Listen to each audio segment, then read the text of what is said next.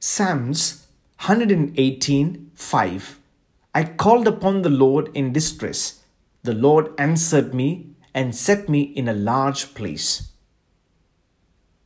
Each has a minimum space requirement for its existence. Anything less than that would make life impossible. No matter how simple a life is, there is a limit. If you squeeze more than that, life will not go on. The song here is about praying to God in such an emergency. In the Bible, we read about people who oppressed the people of Israel in many ways. There was a time in Egypt when they were oppressed without freedom under Pharaoh. When they arrived in the land of Canaan, they experienced oppression of the surrounding countries many times during the period of the judges. But during the early kings, they acquired vast lands and independence.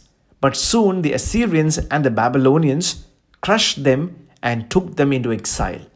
God is not only a deliverer from oppression, but also one who enlarges our space. Those who know that will not be silent in their distress. Why shrink when there is a God who delivers, who is willing to make room for him? Whatever areas of life are constricted, God is able to open them up.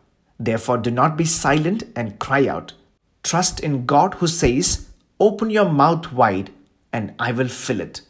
Having lost all the comforts of his father's house, he led Joseph, who was trapped in the narrow room of the prison, to the vastness sheltered in the caves and forests, and led David, who wandered and was distressed from his homeland, to the vastness to experience the whole country.